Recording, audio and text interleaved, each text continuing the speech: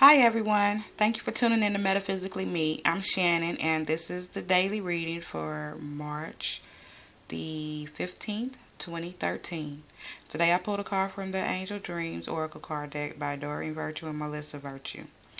And the card that I pulled today is Spring. It says Awakening, Projects, Renewal. And as I tune into this card, what stands out the most for me is this little bird that's on her hand.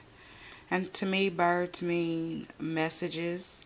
And so what I'm getting is that today you'll receive a message about something that is going to take place in the beginning of the spring. The first day of spring is March 21st here in the United States. And if you're out of the United States, out of the country, I'm sorry, but you're probably going to have to wait till spring your time for things to actually get moving. But for us in the United States, know that in the beginning of the spring, this is when this message that you're going to get today is going to actually come into play.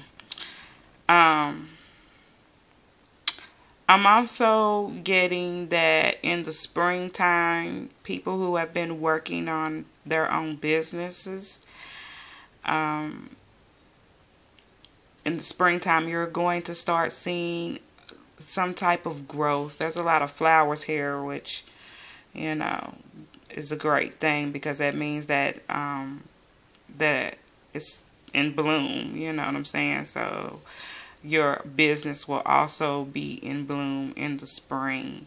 So be prepared to do some extra work. I'm also getting that since there's so much green in the picture, that people who are in relationships or looking for relationships will possibly find one.